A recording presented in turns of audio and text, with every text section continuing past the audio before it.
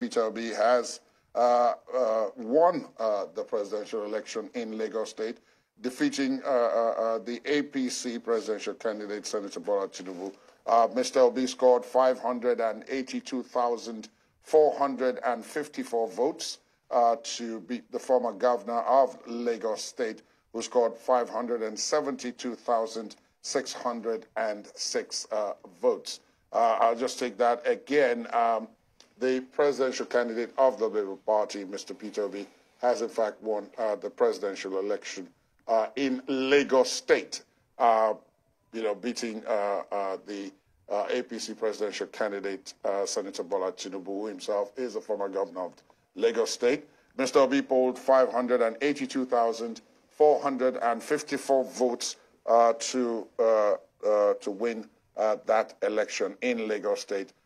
Coming second was, of course, the APC presidential candidate, former Lagos State Governor Senator Bola Tinubu, who scored 572,606 votes. And the Lagos State, Collation Center was one that opened yesterday. So we had a number of local governments, wards, polling units that really came up with their results. And I believe today that the last two that were expected and that perhaps got us to this point was Ali Mosho and Ojo local government area. And of course, now you have the full result on your screen.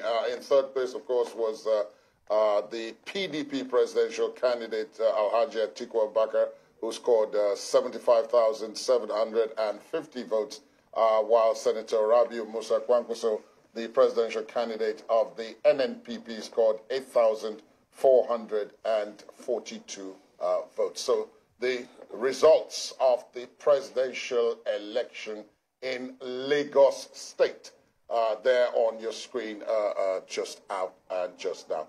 General Ayola, my apologies that I had to break into your thoughts and your conversation in order to relay that information, but it is, as we promised our viewers, as we get it, we'll give it to them.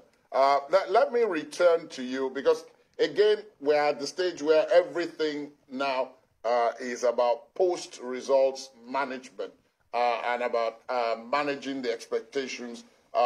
One of our guests did talk about our experience of the elections in 2011, the 2011 general elections in Nigeria, where things went quite smoothly in the pre-election stage. It went quite smoothly in the election stage. The election results were collated and announced, and then the bedlam ensued after the results were announced. And on that occasion, we lost a couple of lives. So this time around, to guard against this, what you're saying earlier on about what we now need to do. And I know that in my previous conversations with you, you had talked about the fact that security does not consist only of having boots on the ground. There is mind games, there is psychology involved and all of that. So I want you to apply that now to the situation we find ourselves. As more and more of the results become available, and people are, with their calculators, like Jide here with us, putting up the figures and all of that, managing those expectations and ensuring that we don't have a situation where there's confrontation. Okay, thank you very much. That's a very beautiful question.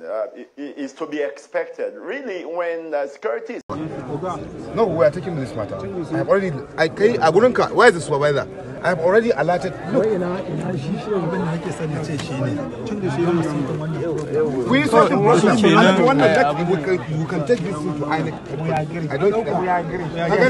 What I'm telling you is that we are not a lawless country. Of course. At least just for somebody to exercise his franchise is an issue in Nigeria. Why? Why? What I'm saying is, if 77, 78, 79, 80, 81.